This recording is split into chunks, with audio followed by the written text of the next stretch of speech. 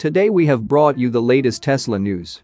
Tesla is preparing to enter Thailand market with its EVs, batteries, and solar. Tesla delivers Megapacks to new Bitcoin mining facility. Tesla Battery Research Group unveils paper on new high-energy density battery that could last 100 years.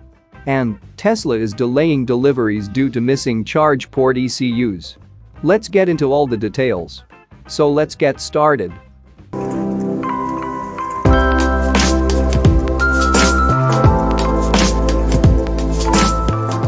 Tesla has filed to enter Thailand as its latest market expansion. Interestingly, it plans to sell not only its electric vehicles but also its batteries and solar products. It has been a little while since Tesla has expanded into a brand new market. The company was trying hard to enter the Indian market for years, but the effort was put on hold earlier this month. It looks like Tesla has now turned its attention to Thailand. Tesla has filed to register its product for sale in Thailand, according to a new filing that has been going around social media. While Tesla hasn't officially entered the country yet, there are already quite a few Tesla vehicles in Thailand. They have been imported privately by the owners, and that's a factor that Tesla takes into account when considering entering a new market. If many people are willing to go through the trouble of importing the vehicle, there's a good chance that there's a market for its vehicles in the country. There were reports on the Thai police buying a fleet of Tesla Model 3 vehicles for police patrol back in 2020. The Thai auto market is more significant than most people would think. Over 750,000 cars were sold in the market last year, and it is expected to ramp up to 800,000 to 900,000 this year. However, most of those vehicles are not in the same price range as Tesla vehicles. Thailand would be the first Southeast Asian country where Tesla would officially sell its vehicles. Tesla's map still doesn't show any planned service centers or superchargers, which are generally the first sign of the company entering a new market.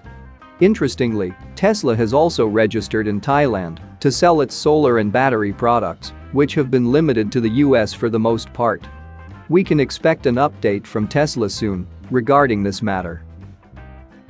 Moving to the next update, Tesla delivers Megapacks to new Bitcoin mining facility.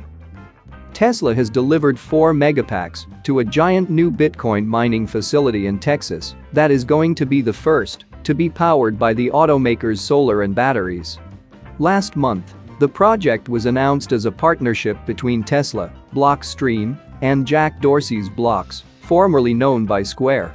The idea is to build a new 30 petahashes per second open-source Bitcoin mining facility powered by a 3.8 megawatt solar farm and 12 megawatt-hour Megapack system provided by Tesla.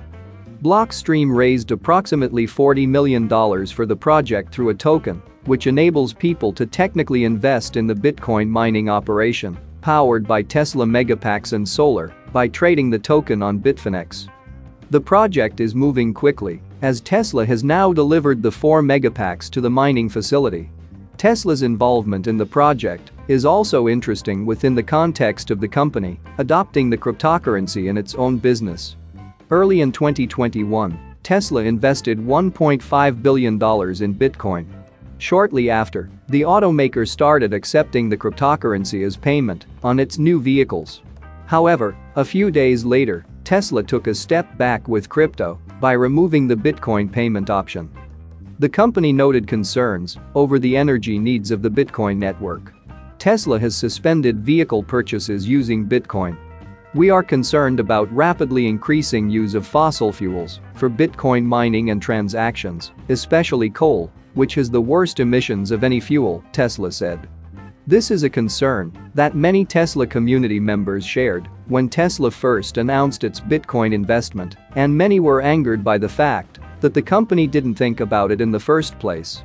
At the time, Tesla noted that they were not selling their stake in Bitcoin and that they plan to resume taking Bitcoin payments once the network shows a higher mix of renewable energy.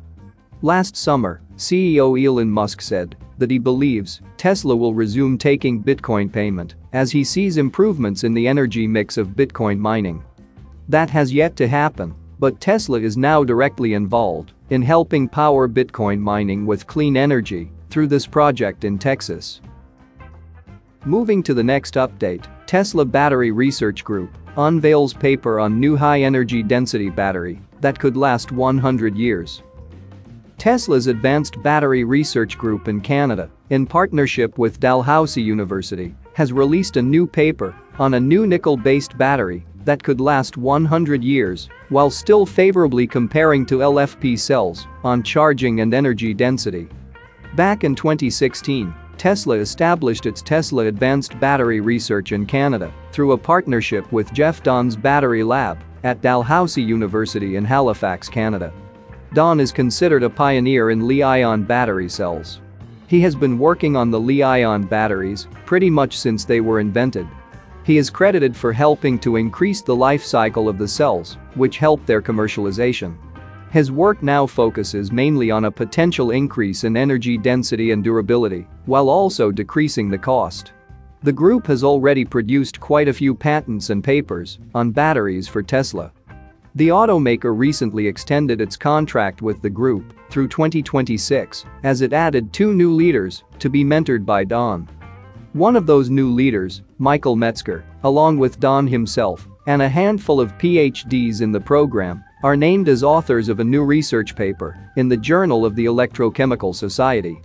The paper describes a nickel-based battery chemistry meant to compete with LFP battery cells on longevity while retaining the properties that people like in nickel-based batteries, like higher energy density, which enables longer range with fewer batteries for electric vehicles. The cells showed an impressive capacity retention over a high number of cycles. The research group even noted that the new cell described in the paper could last 100 years if the temperature is controlled at 25 degrees Celsius. One of the keys appears to be using an electrolyte with LiFSI lithium salts, and the paper notes that the benefits could also apply to other nickel-based chemistries, including those with no or low cobalt. This is surely a great innovation and will help Tesla significantly. Moving to the last update, Tesla delaying deliveries due to missing Chargeport ECUs. Tesla appears to be suffering from another supply chain issue, this time to do with the Chargeport ECU that has resulted in the automaker delaying hundreds or potentially even thousands of deliveries. The problem appears to have started in late March when, according to several reports posted to the TMC forums, customers who were expecting to receive their new car within days were being told it was instead being pushed back without any explanation. A change to an estimated delivery date is not uncommon, but these customers had already been assigned a VIN. Furthermore, several have been able to go to their local delivery center and see their vehicles sitting on the lot with a piece of white tape over the charge port. After some pressing from frustrated customers, delivery advisors said the cars were built and shipped without Chargeport ECUs, and the deliveries are on hold until the parts arrive. Making the matter worse, some customers have already paid in full for their new car, while others are already paying on a loan for a car they don't have yet. One TMC forum member took out a third-party loan with a low interest rate that was going to expire on May 12, 2022. When he received his VIN on April 28 and not wanting to pay a higher interest rate, he decided to fund the loan, not knowing he would still be without the car nearly a month later. It has now been nearly 2 months since the first report of a delivery delay due to a missing Chargeport ECU came in. Some delivery advisors are saying the necessary parts will arrive by the end of the month, while others are saying there is still no time frame, so it is still anyone's guess as to when these customers will be able to drive off in their new cars. That's it for now. So what are your thoughts about this? Let us know in the comments.